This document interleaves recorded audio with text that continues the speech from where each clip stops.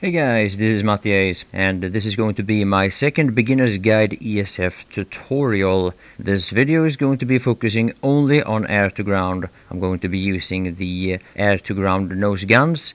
Now the word ESF is the acronym for Empire Specific Fighter, meaning that there is a specific one for each empire, and each one also have a specific or empire specific dedicated air to ground nose gun, or anti-infantry nose gun I should say. The Hornet missiles are non-empire specific.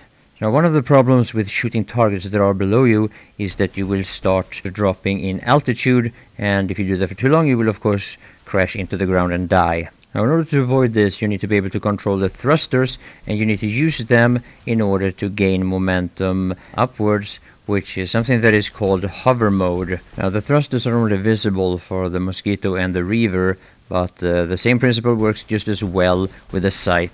Now the important thing about being in hover mode is actually to avoid hovering, and I know it sounds a bit contradictional, but that's actually the fact. You need to at all times be able to maintain some kind of momentum, and that is to avoid being hit by dumbfire rockets, tanks, and anti-vehicle turrets and such. There's plenty of stuff that will shoot at you. And if you for whatever reason lose momentum and maybe you need to stop just to focus at your aim for a short period of time, you need to get back into momentum again as quick as possible.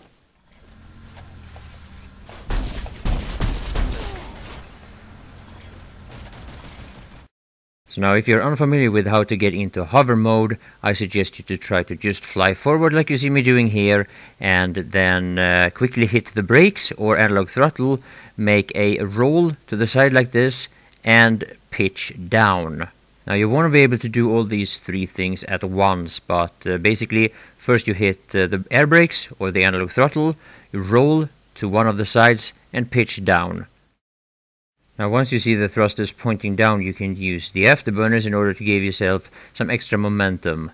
And now there is a lot of varieties to this so-called reverse maneuver, and if you are interested in some more advanced ways of using this, then I would suggest you to check out some of my other tutorials. The links will be in the description, but most of them are going to be a lot more advanced. Now you can kind of overdo this maneuver as well, and it might look a little bit like this, but it serves the same purpose of getting you into hover mode from flight mode.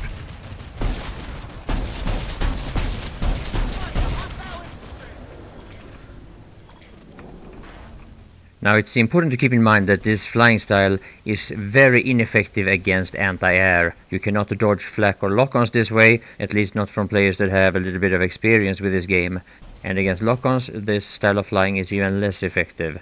Therefore it's important to know when it is appropriate to get into hover mode and when you need to stay in flight mode.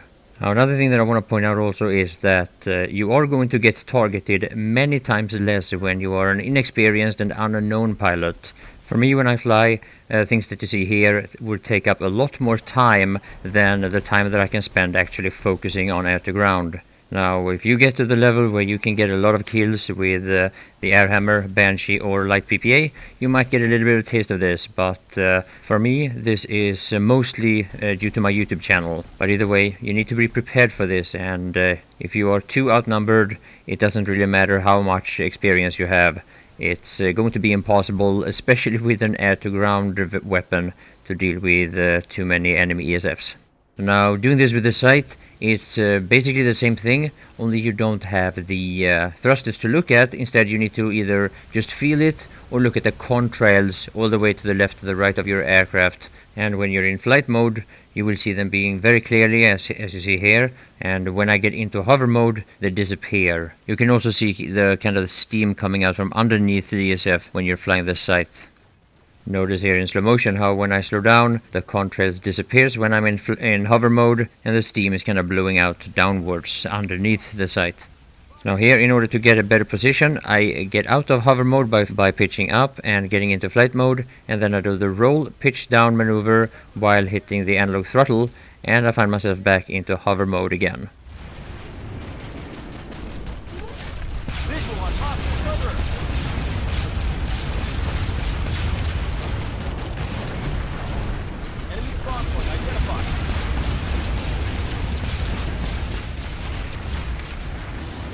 So now if you're effective with this, you can get a lot of kills in a short period of time, especially if you are able to surprise your opponent. Just don't expect to make too many friends out of your enemy infantry players.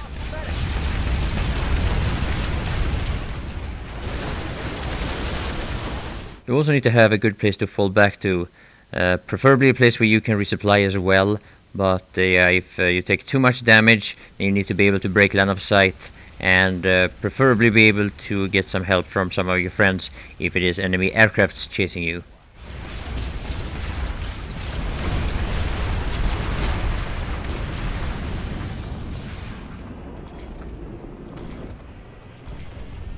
Enemy engineer in the area.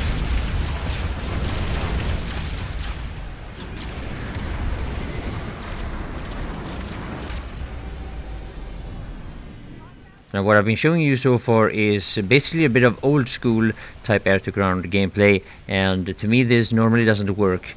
I prefer to stay in flight mode and rely on the surprise attack, hit and run, and I prefer also to be able to break line of sight from my opponents so they can't tell where I'm coming from. In this case they are facing west because that's the direction they need to go to. Now I'm coming in from the opposite direction because I'm hoping that most of these NC players are not going to be able to see me. Now the moment I have to reload, I quickly burst away from there, making sure that I can get into flight mode quickly, because this terrain and the environment here at Hasen doesn't really allow for the kind of technique that I've shown you in the earlier part of this video. Anyway, I hope this beginner's guide was helpful. Looking forward to your feedback, so I will say thank you all for watching, and bye for now.